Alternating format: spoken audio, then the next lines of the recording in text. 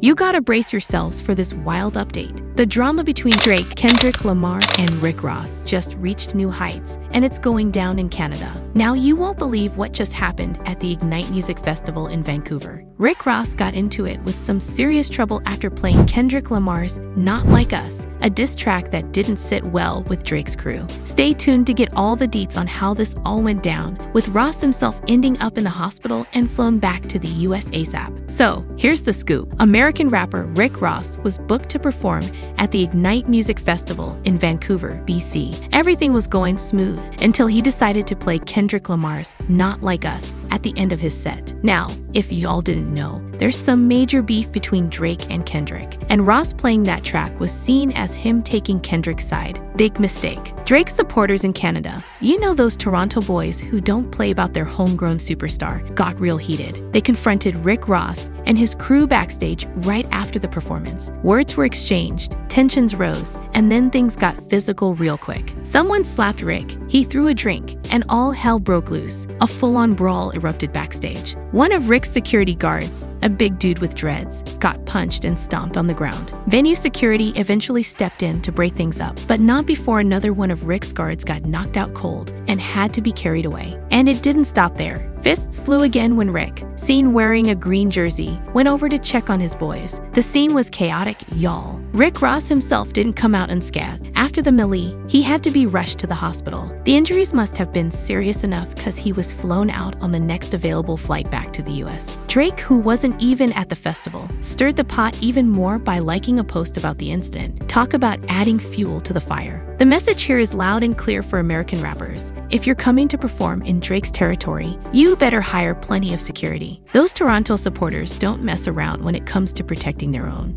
This beef just got a whole lot messier, and we're here for all the drama, and the tea just keeps getting hotter. Cause this wild saga involving Rick Ross, Drake, and Kendrick Lamar is getting crazier by the minute. Now the latest on the explosive drama that went down at the Ignite Music Festival in Vancouver, BC. Rick Ross got jumped by some unknown men after playing Kendrick Lamar's diss track, Not Like Us. Things got so heated that Ross ended up in the hospital and had to be flown back to the US immediately. And that's not all. The Canadian police are now on a manhunt to catch the suspects. Plus, Drake staying suspiciously silent. So Rick Ross, the big boss himself, was doing his thing at the Ignite Music Festival in Vancouver. He wrapped up his set with Kendrick Lamar's track, Not Like Us, a diss that's known to stir up some serious drama. And boy, did it ever. Drake's crew, fiercely loyal to their Toronto superstar, wasn't having it. As soon as Ross got off stage, they confronted him backstage. Things escalated fast. Words flew,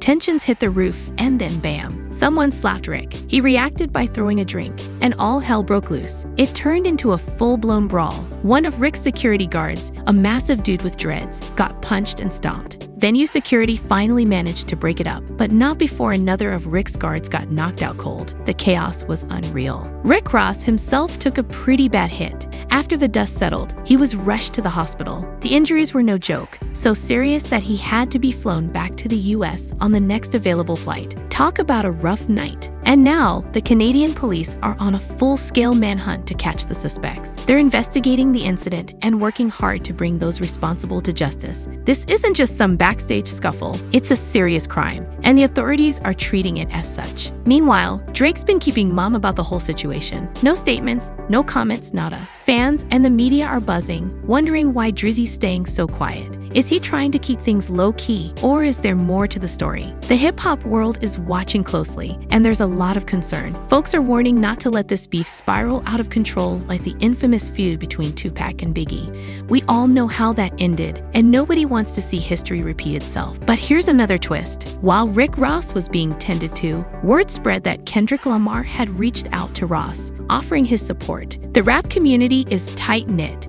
and this move by Kendrick shows some serious solidarity. It's also sparking rumors about potential collaborations and whether this beef could actually bring about some unexpected alliances. Fans of Rick Ross are rallying behind him, sending messages of support and hoping for his swift recovery. Social media is blowing up with hashtags like #GetWellRickRoss and #JusticeForRick, showing just how much love the hip-hop community has for the big boss. And And let's not forget the festival itself. Ignite Music Festival is catching some serious heat for the lack of security. People are questioning how things could have escalated so quickly and what measures will be put in place to prevent something like this from happening again. But amidst all this chaos, there's a sliver of hope. Industry insiders are saying that this incident might push the hip-hop community to come together, address underlying issues, and promote peace and unity. It's a tall order, but if anyone can turn a negative into a positive, it's the resilient artists and fans of hip-hop. As the investigation continues and more details emerge, one thing's for sure, this story is far from over. But amidst all this chaos, there's a sliver of hope. Industry insiders are saying that this incident might push the hip-hop community to come together, address underlying issues, and promote peace and unity. It's a tall order, but if anyone can turn a negative into a positive, it's the resilient artists and fans of hip-hop.